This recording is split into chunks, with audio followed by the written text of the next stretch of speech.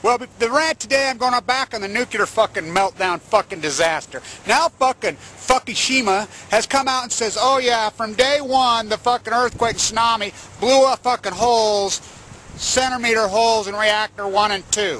Which that means there's holes this fucking big in reactor 1, 2, 3, 4, 5, 6. The operator of Fukushima Daiichi nuclear power plant has confirmed the leakage of some radioactive wastewater that was being transferred from a reactor to the disposal facility.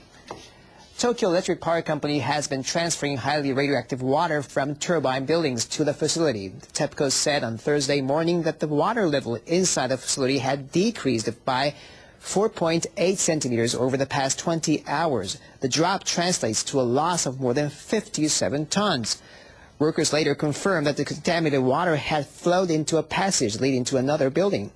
The utility says there has been no change in the radiation readings of the groundwater, but it says it will beef up its monitoring and check whether the leakage occurred due to an inadequate reinforcement at the storage facility. Well, let me tell you something. These lying motherfuckers, the fucking media, there's a price to pay. If they would have covered this properly, how long were they there? A week? You know, you had CNN. I remember Anderson Cooper and those guys are asking this fucking nuclear energy fuckhead from MIT who was lying his ass off, should we be here? And I'm screaming, get the fuck out. Get the fuck out now. Japan's nuclear regulatory agency has admonished Tokyo Electric Power Company for failing to prevent additional female workers from being exposed to radiation. The Nuclear and Industrial Safety Agency says 2 TEPCO workers were exposed to 3 millisieverts of radiation while performing clerical work at the plant for about 10 days after the March 11th disaster.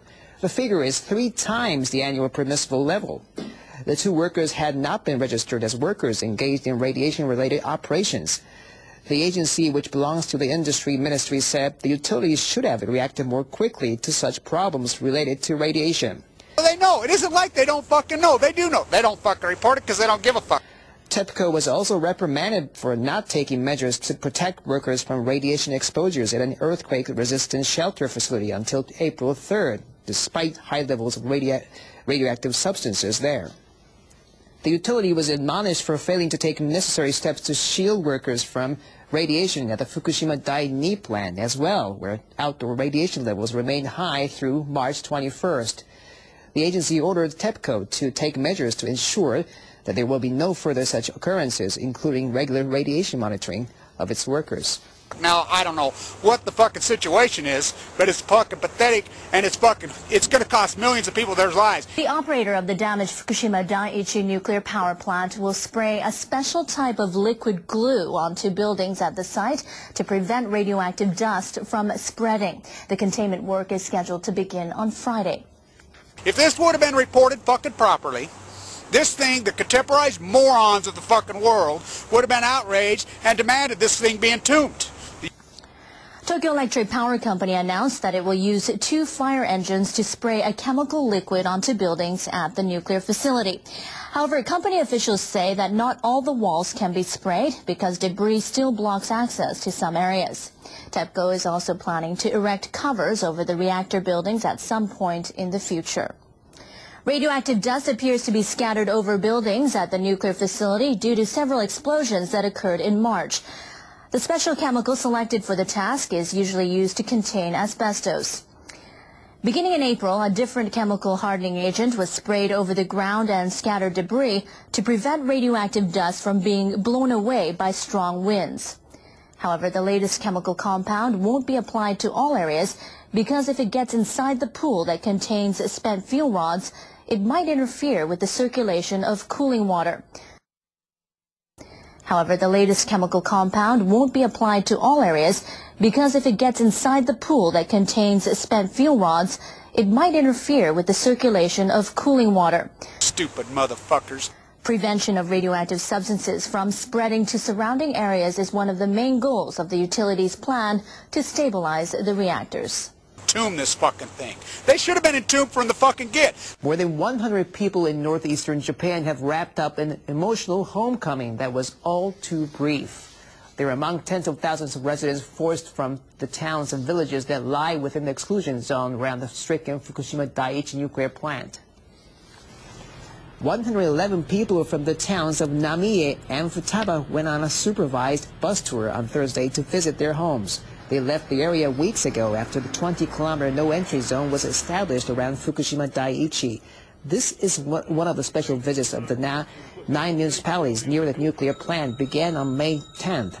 Among the participants on the tour were some 50 people whose relatives died or are still missing following the earthquake and tsunami. Participants in protective gear offered flowers and fruit for their loved ones and prayed. They were allowed to stay for only about 90 minutes. I feel a little relieved. I don't want to appear sad, so I've decided not to cry so much. The nuclear radiation levels, read all this, holy fuck. This is a mega disaster and the media is to fucking blame. They are to fucking blame. This thing should have been entombed from the fucking start. U.S. Space Agency NASA announced that it will launch an unmanned asteroid probe in 2016. It will be the first U.S. mission to collect surface samples from an asteroid and bring them back to Earth. NASA said on Wednesday that the spacecraft, called OSIRIS-REx, will take 4 years to approach an asteroid. The vehicle will extend a robotic arm to collect at least 50 grams of material from the surface and return to Earth in 2023. The mission is expected to cost around $800 million. NASA says asteroid samples can better explain how the solar system was formed and how life on Earth began.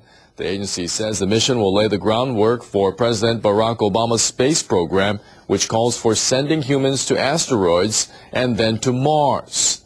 Last year, Japan's unmanned space probe Hayabusa completed the world's first mission to bring back samples from an asteroid. And you fucking morons all fucking out there, fucking, this ain't shit. There's going to be so much fucking cancer right across this fucking country and this fucking world. There are no safe levels of fucking nuclear radiation. And the levels are fucking way up all over the world. Here in the United States, they're way up. Look at the fucking scientists and the experts on them. Fucking the real fucking, the fucking organizations who don't have an agenda like the nuclear energy fucking and the media. Kevin Blanch, stay tuned.